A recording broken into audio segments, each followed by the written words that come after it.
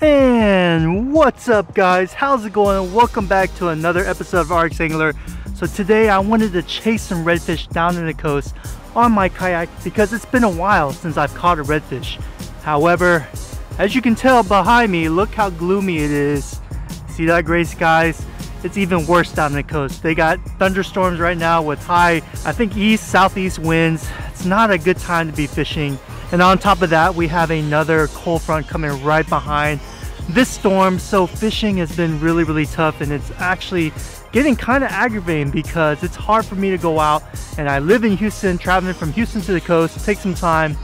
And when I'm off and it's raining and that's the time I get to fish, it just doesn't work out. So what are we going to do? How do we remedy this problem so we can continue to bring you guys some fishing content? Well, I am here today at a pond that I've known about for a long time. I just never fished, never had the opportunity to fish, or just never really made the time to fish. But today is the perfect opportunity to do that because I've heard there's some nice big monster chunkers in this pond. So I'm actually super excited. Stay tuned. Let's see if I can pull something out in this pond and make this video a worthwhile watch for you guys out there.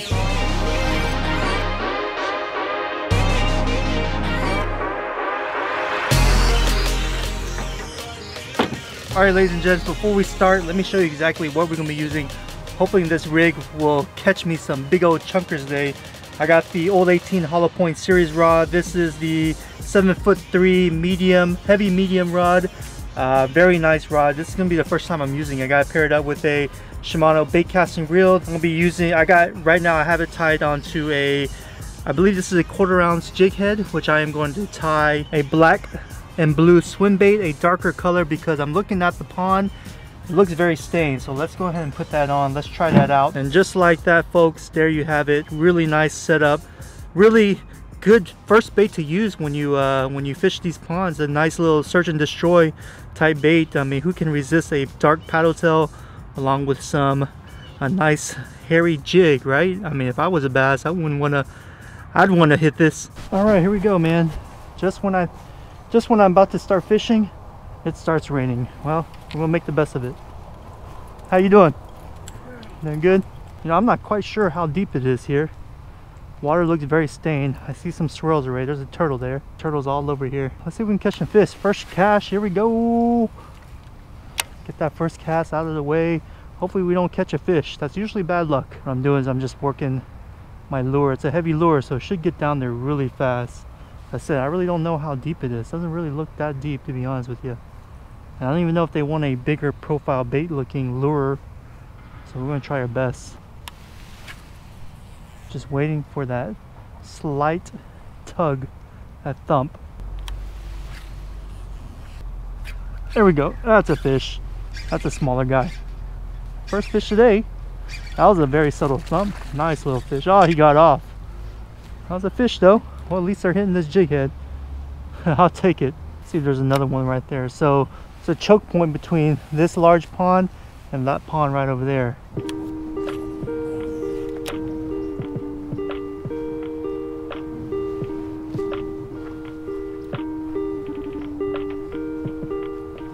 There we go. That's a fish. That's a fish. That's a nice size little 2-pounder. First fish today. Here we go. That's what I'm talking about. Let's go, boy. That's a fish right there, boys. On the jig head. Nice fish. Man, it's been a while since I caught one of these. He's probably like 1.5 pounds, maybe, if I'm lucky. But they fight so voraciously. There you go, little man. Yes.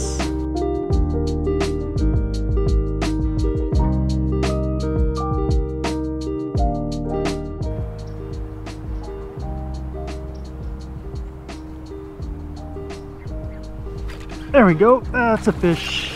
That's a fish. God, I'm not even feeling them hit. It's probably same size I just caught earlier. Nonetheless, I will take them. Nice bass there. Nice little chunk. Probably about another 1.75 pounds.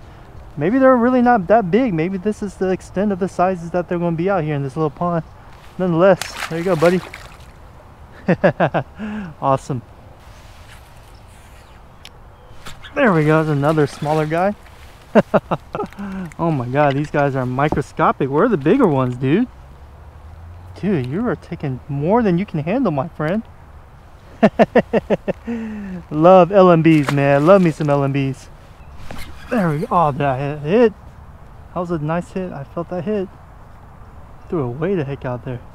There we go. There we go. He came back for it.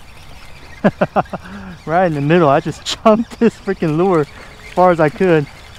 It's sitting right in the middle where I thought they'd be, in the deeper. Nice little dude.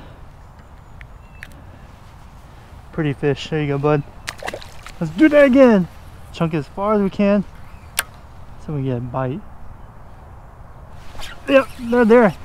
I'm just getting thumped right in the middle of this pond. Okay, I'm gonna try a crankbait now. Check this out. This is made by 13 Fishing. Cool little crankbait. Never used this before, but I think it'll do pretty well. What do you guys think? This is kind of towards the end of the pond here. I got hit twice. Oh, there we go. There we go. That's a fish. That's a fish. It's a smaller guy, but at least I caught one. There we go. That's what I'm talking about.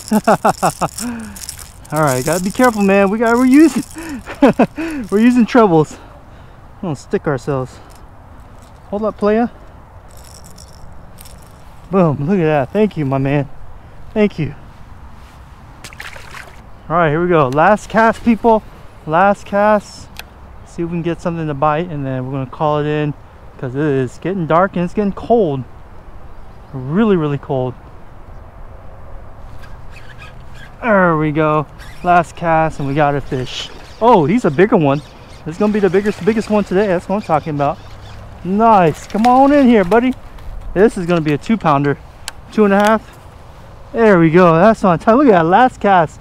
Oh, actually, this guy's a decent one. This is probably the extent of how big they're going to get in this little lake, or pond rather. Yeah, that's a 2-pounder easily. Look at that. That's what I'm talking about, folks. Heck yeah. And don't you love when a plan comes out really well? You're like, last cast, and what do you know? This big girl hits it. All right, let's let her go.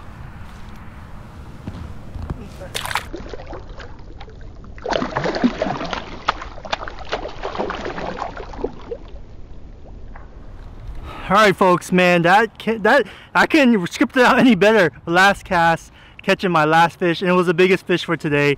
I know this pond can produce some nice fish. I don't know, but maybe perhaps they're not here anymore because a lot of people will sneak on to this pond during the nighttime, catch the big ones, take it to their own personal pond. There's a lot of sketchy things that happen during these golf course ponds or these local ponds around the city.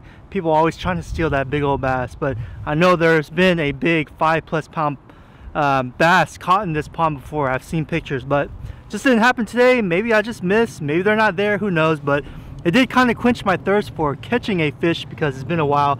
Like I said, the Texas coast is a no-go because of the weather. Hopefully it'll clear up soon and I'm able to bring you guys some more redfish content. But however, I just got an email that a package just came in to my house and I'm super stoked, and I really want to show you guys what this is, so you guys stay tuned.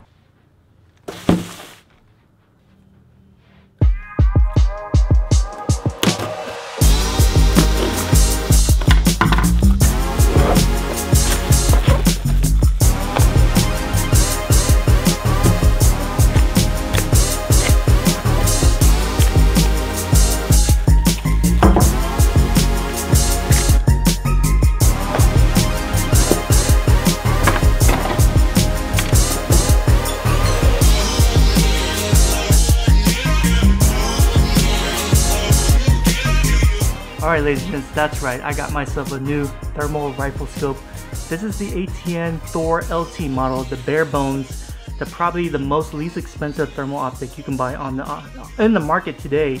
This cost me a hair bit above $1,000, but trust me, that's really cheap for thermal optics. I decided to go with this model because I want to get into thermal optic gaze, and if you saw my last hunting or my only hunting video of hog hunting I've ever done, I totally missed those hogs because it was pitch darkness and I couldn't see. So that was a game changer, and that was an eye-opener to me, telling myself that, hey, if I want to make this work on my channel, I need to be able to see in the dark. So this thing right here is hopefully going to be a game changer for me, and I'll be able to spot those hogs at nighttime.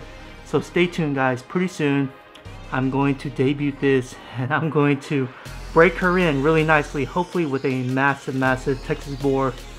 But don't worry, this is probably not going to be my last thermal imaging optic, because I really can see myself getting into it. If you want to hog hunt in Texas, you have to do it at night, and if you want to hunt at night, you have to have one of the, at least this baby right here. So thank you guys so much for watching. I know it's kind of a long-winded video, but I just want to show you what's happening on the channel, and just stay tuned, alright?